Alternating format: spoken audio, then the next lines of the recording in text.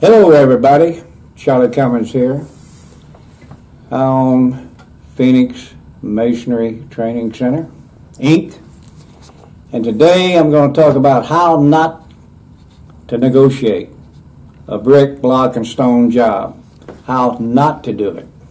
Now there's all kinds of books on how to do everything and do this in your personal life and there's something, good, but nobody is telling you what not to do. So today I'm going to tell you an experience I had on a project up in Alaska, and maybe you can learn something from it. They built an industrial park, and they went in and cut the roads and the curbs and put the sidewalks and all this kind of stuff in, and they had some fancy brickwork they wanted on the entranceway when you came into this project. So it was getting late in the year, and like up in Alaska, you better be done by the middle of October, otherwise you're looking at a lot of heat and cover, and it's hard to heat Alaska in the wintertime. So anyhow, these guys, they were from California, they came up and did the business part, and they were looking for somebody to lay the brick on this wall. Now this wall was a radius wall, and they had stuck a pin out in the ground. The footer was poured, and they had a stake in the ground. They wanted you to come in 175 feet and strike the arch. The wall was about 150 feet long. They wanted block and they wanted brick. Now, it wouldn't have been that hard to do. The block was easy to put up, with the radius. But the brick, they wanted it they wanted it to be out of plumb.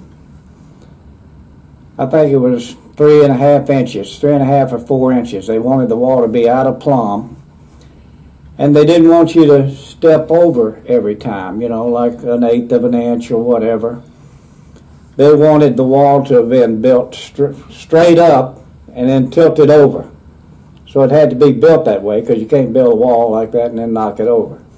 So instead of staggering it a little every course and everything else, and the wall was about 120 or 30 or 40 feet long. And so they were having a hard time finding anybody that could do it. Because I always did big commercial jobs, and all the people who did the smaller work and everything else, they couldn't find anybody to do it. And so somebody told them, call Charlie. He's if anybody can do it, he can do it, but he's expensive, which they were right. So I go and meet these guys from California, and we went. It was a rainy day, nobody was working, so we went and we had dinner, and we shot some pool, and we had a few drinks, and we're big buddies and everything else. And he told me about this project. He gave me a drawing to it. So a day or two later, I called him and I gave him a price, and all the material was there. All I was going to have to do was I was going to have to buy the block and furnish some mortar. Everything else was there. And the grout in the block wall. I had to buy that. So I sat there, I looked at it, and it was getting late in the year. I didn't have anybody that I could get to help me right off the bat, so I gave them a price of about $95,000 labor, and like I said, I was buying a little bit of the material. And to my surprise, I got the job. They told me they'd give me the job. Well, then when I met him and I gave him the price of $95,000, he started asking me all these questions about, well, how are you going to do it? How can you lay the brick, and how can you get them, And I said, hey, I said, you called me. I didn't call you. If I didn't know how to do it, I wouldn't tell you how to do it. Oh, no, Charlie, no. I said, don't worry about it. I know how to do it. So we signed a contract. He drew up a contract, and we signed it. I was going to do it for, I believe, $95,000. So I called one of my mentors who lives in San Antonio. I got him a first-class ticket, told him to come on up for a couple of weeks or what have you, and so he did. So we go out here, and to make a long story short, we built it.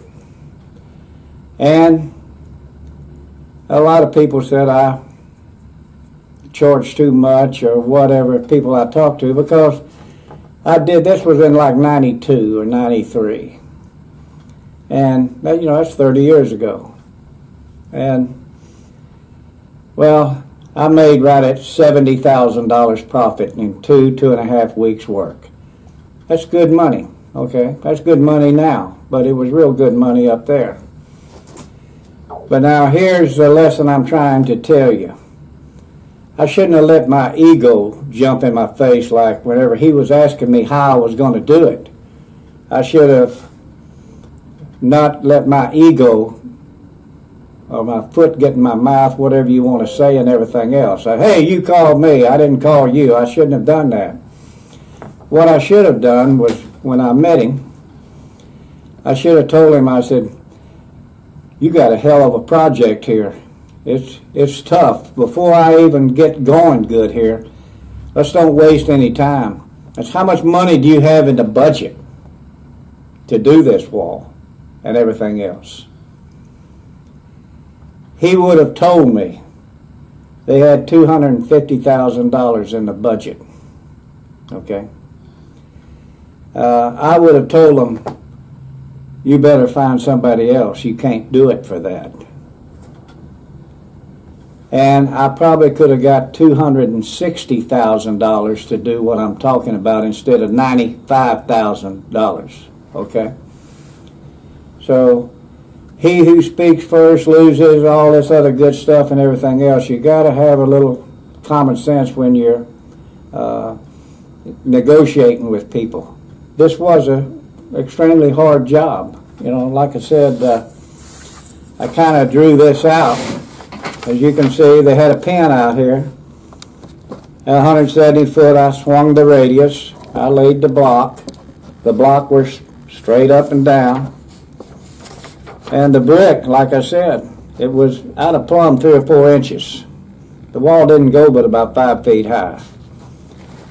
So anyway, like I said, you know, I made good money on it. I made $70,000+ in 2 weeks, but I could have made $155,000 or $175,000 in 2 weeks. So always listen. God gave you one mouth, 2 ears. That means you're supposed to listen to doing something. And these guys from California, you know, they got a good-looking project. Everybody was tickled to death and everything else. So that just about concludes this deal about how to negotiate. And so if you don't remember nothing else, get the information. If you know how to do it, ask them how much you got in your budget. I mean, this is not bidding a school or a police department or the international airport or something like that. This is just what we call the free enterprise doing something. And so learn to ask questions. You know, qualify them. How much money you got in this project, especially if you've already done the re-pour, which I did. We went and ate dinner. I think he even bought my dinner. We shot some pool. We had a few drinks. We're buddies. And like I said, whenever I give him a price of $90,000 or $95,000, it was so much lower. It made him so uncomfortable. He didn't think I knew how to do it. But then again, the only people that he had gotten prices from were concrete guys. People who put in curbs and sidewalks and pour slabs. They don't know how to lay block or brick. So do your homework. That concludes it. Remember, we start students every Monday. When you come to the class and everything else, we recommend you take our Master Mason course. You'll be able to lay 150 modular brick in 1 hour or less. You'll be able to lay 50 8, 16 block, 50 of them in 1 hour or less. Of course, you'll be able to build all your corners and leads out of brick and block. And your final test is you build a 2-foot square brick chimney or pier, and you're going to lay 100 brick in 2 hours or less. You're going to build that same size pier out of block and lay 24 block in 1 hour or less. Now all of that's jointed, brushed off, and rejointed. And when you can do that, you finish the Master Mason course, and you'll be able to go to work anywhere in the United States or the world, for that matter, if you want to leave the country. We work with employment staffing companies that can get you working anywhere in the United States. So for more information or respond to this, hit the subscribe button and everything else. And if you want a free book, I've got a book I'll give everybody. It's going over real good, called The Secret of Squaring Up Buildings. I've sold it for as much as 50 bucks. I'm going to give it to you. So text me or hit me up, and I'll send you the link to the book, The Secret of Squaring Up. Well, folks, that's it. Have a great day, and keep, when you subscribe, we'll notify you when we're coming out with more videos. Thank you, and goodbye.